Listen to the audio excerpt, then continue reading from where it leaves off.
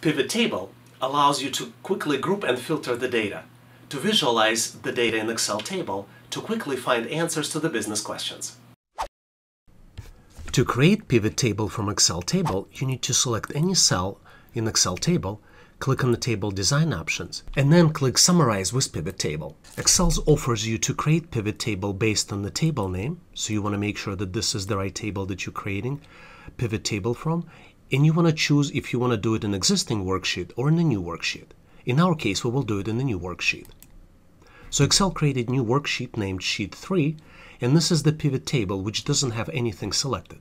But on the right-hand side, we do have all the columns from the Excel table. The easiest way to start working with pivot tables is to select all the fields that you're trying to include in your data visualization. In my case, I'm going to select all the fields. I'm also going to expand column A to see the entire description. I will also expand column B's and C to make sure all the data fits.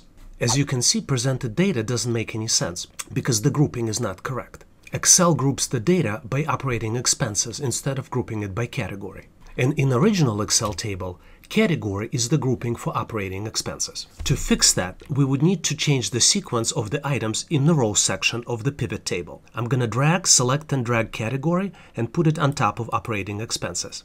And now data makes total sense. We have fees, and then all the items, all the operating expenses are grouped by the categories. So fee is one of the categories. Dues and subscription, insurance fees, and legal and auditing fees are items within the fees category. Once you're done building the pivot table, you can make data more presentable by selecting the values and formatting them with the currency sign. For example, in my case, I'll add a $sign selection, and you will see that for every numeric value, it converted it into currency value, which is started with the $sign.